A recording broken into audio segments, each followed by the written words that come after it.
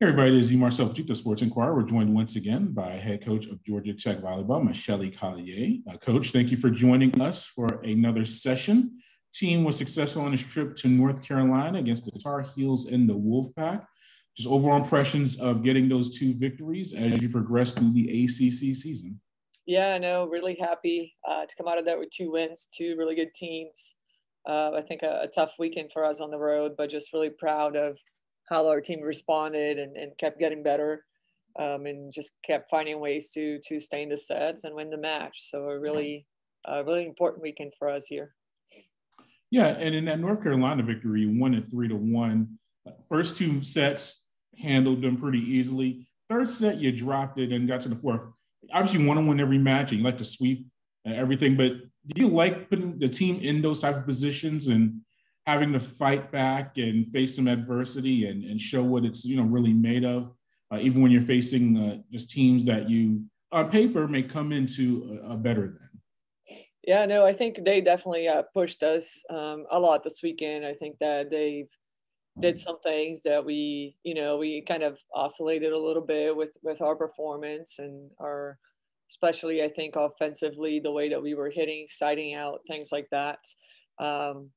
But it's always good when opponents challenge you. It's nothing new. I think for us, we know that going on the road against some good and solid ACC teams, we're gonna, just find some challenges. And I'm just really proud of how we responded. There were a lot of players that took times in matches and kind of made things happen. People came in off the bench, helped us out of situations. And so really great team effort and just two really good wins on the road for us. And before we get to Julia and her national honors, I want to highlight some of the other players. Tamara had a solid match. She had 12 kills and 10 digs. We talked about Bianca and dealing with her hand issue. She had double-digit kills as well. Actually, had 23 digs, a career high in that regard. Just what about those players and their contributions just to that victory against North Carolina State? Yeah, no, I mean, these guys are key, ingredients to our success. And I think that they have been doing things at a very high level. I think Tim she had a good weekend. She played really well against North Carolina and then, played well as well against NC State. And Bianca too, I mean, she didn't have as good of a match offensively against UNC on Friday night, but she turned around and had a much better match on Sunday. And just did a really great job for us defensively. So, they're really doing a great job with their role and the things that they're doing, and they're getting more and more comfortable and taking more responsibilities in other areas, and just two players that are going to keep getting better. Yeah, and we have to get to Julia. 25 kills, 17 digs, and those a career high in the digs. Named National Player of the Week as we are recording just a few hours ago. So many superlatives. We talked about her before, just being a national All-America, but now getting National Player of the Week. What has been just her contributions to the team and the reasons for the success you've seen her have with the Yellow Jackets, especially this past weekend? No, it's great to see just her, her growth, and I think her growing into the role that she's playing this year. It's been really fun to see that. I think that she's, normalizing, I think, her responsibilities more and more. But obviously, every time we get an individual award, we know that there's a team of people behind them that helped them get there, and it's something that we definitely emphasize in our gym, is how everybody contributes to the overall success of each player and our program. So it's awesome to see Julia get that national recognition, because I think that it reflects back on our team and our staff and everybody, and the things that we're doing in our gym, and how we're making each other better and growing and getting better. So it's always fun to see that at a national level. Obviously really happy for her performance this weekend and this season, as she's continued to be one of the best players in the country. And it's great. I mean, she's got to keep getting better, and she knows that, and she's excited about these last few matches and how she's doing. And so it's been neat to just kind of see her growth in all aspects of the game, especially in the leadership and her presence with her team. So it's been really good to see that. As a coach, or as a spectator or fan or supporter, so much is made of the offense, the kills. But as a coach, are you not necessarily more impressed, but do you give equal respect to the amount of digs on the defensive end that she's able to contribute? And does that make her just become more of an all-around player working on that aspect of her skill set? Yeah, I guarantee there's not one player in her position in the country that's doing both sides of the game at the level that she's doing. She's passing really well, serving really well, playing great defense, getting a lot of balls offensively, obviously getting a lot of teams to defend her. So very few people, I think, could do what she does.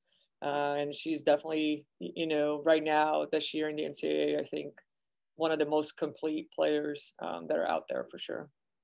And she joined the 1,500 kill, 1,000 dig club for her career. You're part of that club back in your playing days.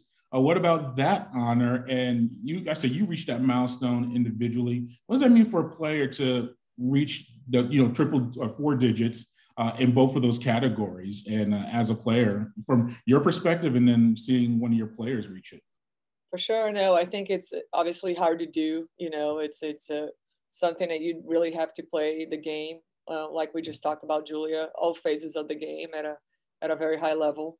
And somebody that's not a primary defender like a libero and being able to put up those numbers defensively, it's really impressive. It just shows that she plays a big role in that side of the game for us as well. And she's executing on both of these sides, and that's the way that she needs to be to kind of go on to the next phase of her career here and be able to really be a complete player. And so it's great to see that she's been able to perform, at both of these sides equally as well. So I think it's really cool and impressive to find that. It's rare for sure. And from your playing perspective and your coaching perspective, which one do you think is harder to get? Obviously, the kills, get more kills, but you're an offensive player, you have more opportunities. Which one do you think is more difficult to achieve to reach the 1,000 number mark, the kills or the digs? And which one do you take more pride in? Or most players? I think they're both pretty unique, and high level. I think that, players that can achieve that kind of mark, they're playing a big role for their teams, and they're getting a lot of balls, obviously, to be able to get that much kills. But we also know every opponent is prepared to defend there. So the level of preparation from the other side against you, it's high. And to be able to put up those numbers, it's hard to do. It's hard to do. And so I think that the kills might be what stands out for me a little bit more. But I think that number of digs also for a player that is a non-defensive, player, just not a defensive specialist, not somebody that's in the back row the whole time. It's a big deal too. So I think that she's a lot of liberos take a lot of times maybe longer to achieve that in their careers, and she's been able to do that and turn around and do that on the kills. So it's just it's very elite, what she's doing. Which one do you take more pride in when you look back at your career? Your number of kills. I know you're top 5 in history of the sport, but do you like the 1,000 digs too, though, because it shows your more complete, rounded game? Yeah, I think that for a hitter, being able or to be in the go-to hitter, you're going to get the attempts that will help you get to the kills. But the digs, I think, are what kind of differentiates you from, just another great hitter. It makes you a great player, and I think that a more complete player. So I think that the digs do make you kind of go up a level on the things that you're doing with the game. Yeah, and now going to Florida, facing Miami and Florida State, 2 teams that are right below you in the ACC standings. Before we get to the specifics of the Miami contest, just how important is this contest just for the team? I know you look at the RPIs, the recent, I think the national polls, they have like the top 10 came out as far as the NCAAs. Are you starting to look at those numbers now because you want to host? I'm sure you want to even maybe get beyond hosting those first 2 rounds. Are you at that stage now where you're starting to look at the numbers and where you rank nationally? For sure. I mean, we're paying attention, but obviously from the beginning, I think has been, let's focus on what we control. and how can we put ourselves in the best situation possible. So preparing as good as we can for these matches, it's the most important thing is what we control. It's just being well prepared and hopefully be able to execute what we need and be ready for a really, just a tough battle. But I know we are right.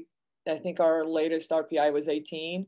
So we're kind of right in that range to be a top 16 seed, and we know that every point matters, every match matters. And we for sure, want to have the privilege of being back at O'Keefe and being playing these matches here. So we're going to continue to work really hard here with that focus of getting ourselves there. But we also know Miami and Florida State are two top 50 teams who are, battling themselves to put themselves in the conversation and to be tournament teams. And this match is going to be really important for them as well as they keep going. So I expect nothing but a battle and a very big challenge for us on the road. But we'll start our preparation here today, and we'll give our best shot as we take the court against them. Do you talk numbers with the team? I've talked to coaches; they don't even acknowledge the polls to their players. Some are open about it, and you'll even not use for bulletin board material, but acknowledge, hey, we're ranked here and everything like that. How do you approach that? Yeah, no, I think they are aware of it. I think that they pay attention themselves. But it's really not what we should be in our minds. We should really be focusing on the process and how to put ourselves in every position the best way that we can. So the numbers are there. We look at it on Monday when they come out, and then we just kind of get to work. It's not something that's guiding what we're doing. We do what we do regardless of the number that we have. So I think that that's kind of the main thing that we want to make sure we do. Sorry, we got a special guest in the back. Say something crawling in the background. That's funny. Go ahead. But, yeah, no school. It's coming to, come with mom to work day. So we'll take advantage of the time together here. But yeah, so we try not to pay attention to the numbers as much. And, besides every Monday, we kind of recheck on them and say, cool. But we really focusing on the things that we need to do to just make sure that we're helping ourselves in the conversation, so I think that that's kind of the main thing that we try to focus on and really pay attention to who our opponents were in the past and how are they doing and how are they helping us and things like that. And just take it, one day at a time as we get ready. And we know we got to keep getting better. But we're prepared for both, hosting, not hosting. I think it's our main goal is to be, in the national tournament. And I think we're working our way towards that. There's still a couple matches left here that we need to make sure we do our best and then think about postseason. So we're taking it one day at a time. Yeah, and then Miami itself, Savannah leads the conference in, I think in kills, it was right up there in the top 5. No, it leads in assist. Yeah. And then Grieve is top 5 in kills in the conference. So the Hurricanes coming with a strong offense. What have you seen from them, and just how will you be able to defend them? And will that be a big part of that contest against Miami, defending them? No, I think Miami has historically been performing really well in our conference over the years. They're always a team that's either going to the tournament or in contention to be in the tournament. Very well coached. I think that they play well, extremely well at home as well. So I think that for us, it's just, right now we're starting to spend a little bit of time on them, starting to look at, we'll watch a little bit of video today, a little bit of video tomorrow as we start to prepare. But just a team that we know a little bit about their system, and how they're going to play. They have a really good middle. They have a right side that's doing really well too, and then they distribute the ball well. So just it's going to be a high level game, and we're going to have to step up here and have a good performance on the road. So looking forward to it. Well, Michelle, thank you for your time. We greatly appreciate it, and safe travels down to Florida. Hopefully, you can get some beach time while you're down there. I appreciate it. Thank you. All right.